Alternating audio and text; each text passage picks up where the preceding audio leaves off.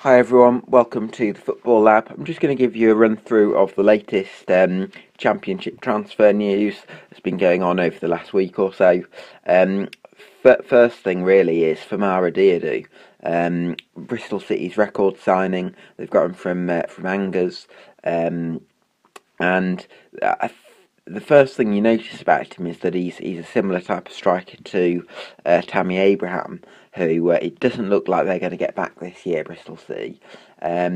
He's got an eye for goal, clearly. Yeah, I think he's very tall, bit of a target man, sort of presence about him, and certainly got a bit of strength, good in the air, and that type of thing. And he's certainly going to be the focal point for Bristol City this year. And they've spent north of £5 million on the Senegalese striker. So clearly big things are expected from him. And it'll be fascinating to see how he does in the Championship. Now another foreign import is Pelé Clement, who put a nice accent on there, who signs for Reading from Ajax. Now, I've done a bit of research on Clement, and the first thing you notice about him really is that he's quite a universal player in that he's got experience of playing in lots of different positions, and I think that's something that possibly appeals to his compatriot Jaap Stam. He likes players who are comfortable sort of roaming into different areas. He likes sort of fluidity. I suppose he's brought up with the total football ideals. And I think Clement fits into that really. He's willing to sort of drift into different areas and create space.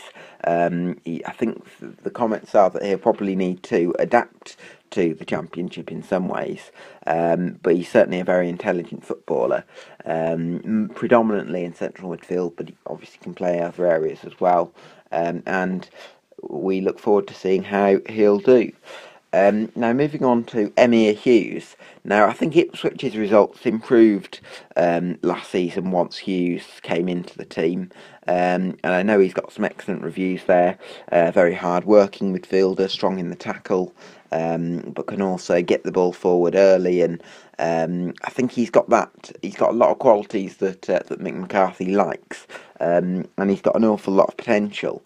I was quite impressed with him. What I saw of him at Birmingham, he was one of the better loanees we had in that 13-14 season. So he's clearly an able player, and he's got an eye for the spectacular in him. If remember that goal he scored at Middlesbrough a few seasons ago. So that looks like a good signing for the Tractor Boys. On the final note for the Championship, Ryan Sessegnon has signed a new deal at Fulham until 2020. Now that's a long-term deal.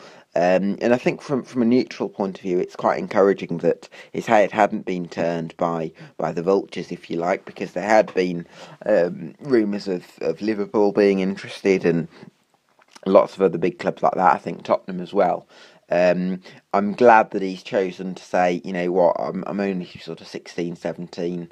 I've had one good season, but I need more time to develop at a steady rate. And I think he's better off leaving for somewhere like a Tottenham or a Liverpool when he's more like 20 or 21, when he sort of matured and improved different aspects of his game and had a bit of time. Because I think if you get too much attention too young, then sometimes that can go to your head. And I'm glad that he's chosen to commit to the club that's developed him.